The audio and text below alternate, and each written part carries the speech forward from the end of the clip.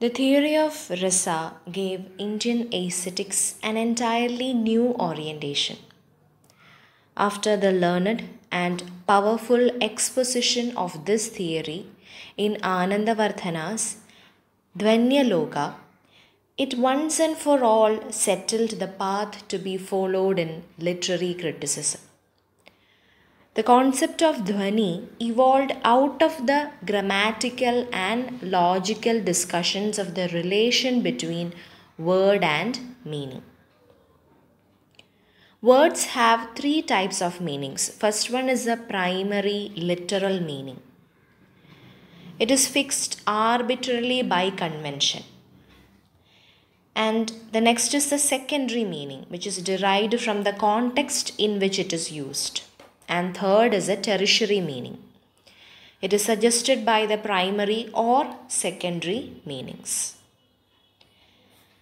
The essence of the poetry is not what is directly expressed, but what is indirectly suggested.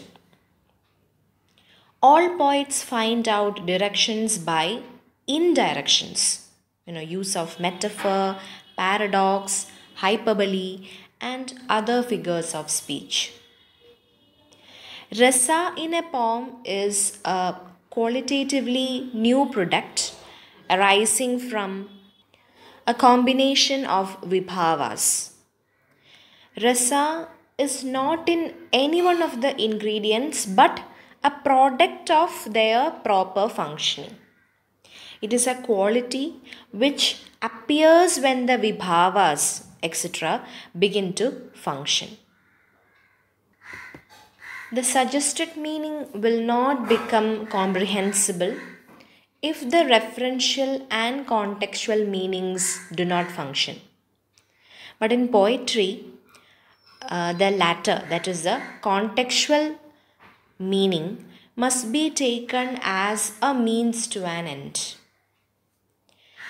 As the lamp analogy makes it clear, in poetry, means and ends coexist. We secure a lamp not to look at it but to look at other objects in its light. The primary meaning of words are fixed by convention, but the suggested meaning are accessible only to men with trained poetic sensibility. What the tertiary power of words suggest in poetry is nothing but rasa. By its very nature, rasa can only be suggested and cannot be explicitly stated.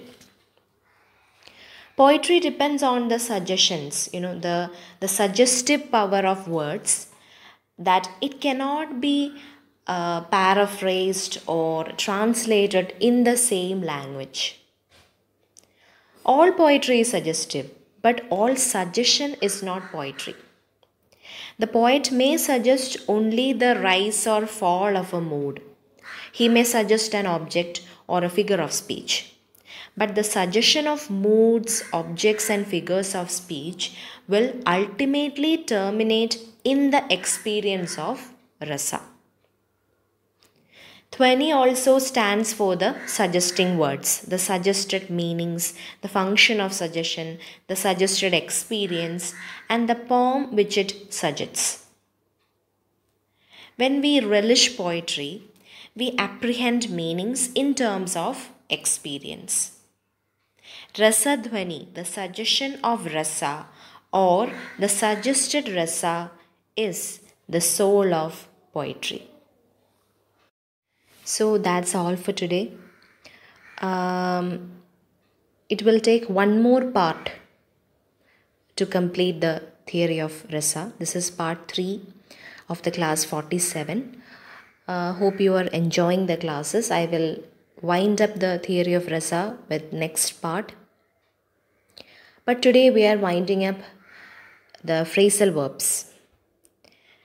So at the end of this session, I am providing some questions regarding phrasal verbs, and we will wind up the classes dealing with phrasal verbs.